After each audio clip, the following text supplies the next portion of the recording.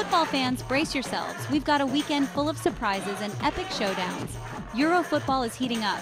First stop, Bundesliga. Heidenheim shocked everyone with 6 goals in 2 games and now face a tough test against unbeaten Borussia Dortmund. Can they keep the momentum?